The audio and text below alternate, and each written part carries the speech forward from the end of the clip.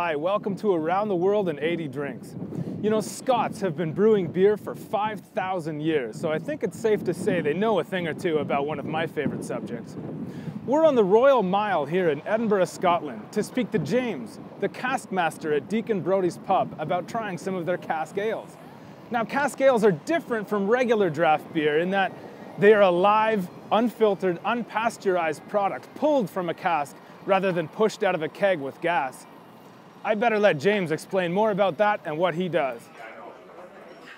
Each pub has a cask master. They are responsible for looking after the beer within their own business, and they should be responsible for racking all the beer in the business, looking after them, washing, cleaning the pipes and everything themselves, and they should be on top of the cellar at all times.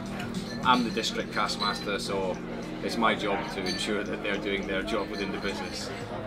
The hand pull pumps the beer up, so that is the beer engine, as we call it. Every time you pull it, it pulls quarter to half a pint out of the barrel and into the line. The ales are served at 11 to 13 degrees, whereas all the keg beer we have on normally would be served right below 5 degrees. If you chill these too far, you'll develop what's called a chill haze, and the yeast will go a bit strange and it will drop out of solution, and it will maybe look a little bit like this one, but this one's fine because it's a wheat beer, it's supposed to be like that, but a lot of them you could get little bits floating around and stuff, and that's in every cask, it's in the bottom of every barrel. These are live yeast. Live yeast, all of them, all of these beers are live. That's the main difference between Cask Ale and any other beer. The product is a live product, there's still live yeast in it, it's not been pasteurised, there's no filtration been before it was put in the barrel or anything. The only thing they add really is finings, which all that does is, it's an isinglass fining they're called, and that will make the yeast and all the other debris that are in the barrel, after it settles down for a day or two, they will drop to the bottom, the proteins will bind and they'll drop to the bottom of the barrel, and you'll end up with a layer of sediment on the bottom of the barrel. And that's when you know you're at the bottom of the barrel, as you start sucking that out. You aim to sell a cask within 3 to 5 days. 3 is optimum, by day 5 it'll be starting to taste a bit tired.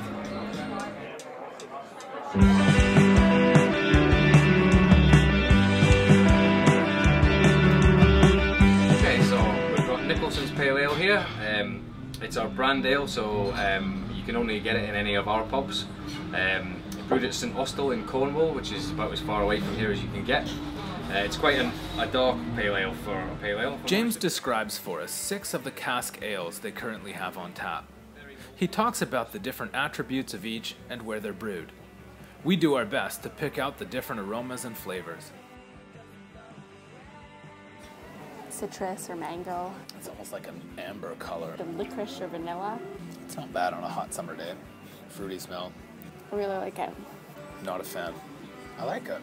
It's quite smooth. I like it. It's quite nice. It's nice. Really nice.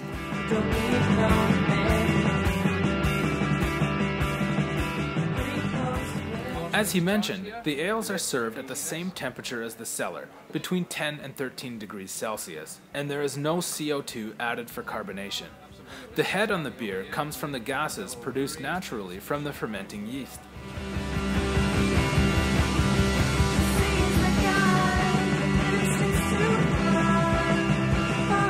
After sampling them all, Katie's favourite was Stewart's 80 Shilling. I, however, failed the Scots and chose an English ale called Charge. If you're interested, please click on the subscribe button below. And for more of our videos on Edinburgh, you can click on these as well. Thanks for watching.